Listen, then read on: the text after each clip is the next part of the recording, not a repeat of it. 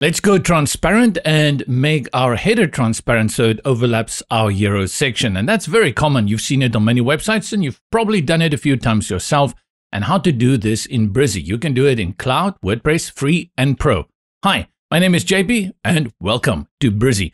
Remember to subscribe and also give this video a like to keep the motivation a locomotion.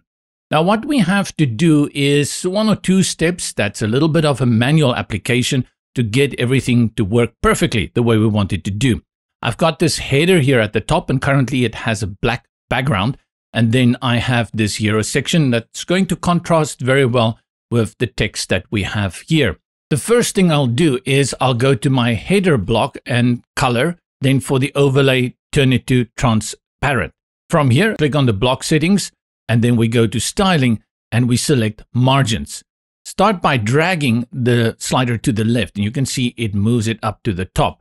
And in most cases, if you're just using the header block standard values, you will see that if you drag it all the way to the left, it's going to give you minus 100 pixels.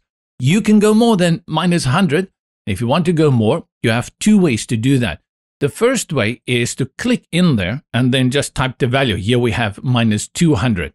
You don't need to exceed it. Your goal is only to get to the top. So I'll just put this back at minus 100. If your header is slightly taller and you just need a few more pixels, click in there and on the down arrow key on your keyboard, simply keep going and give it a second to register. You'll see as I push down on the keyboard and then I wait just a half a second, it will move the image as it registers that new value. And that's how you create a transparent header.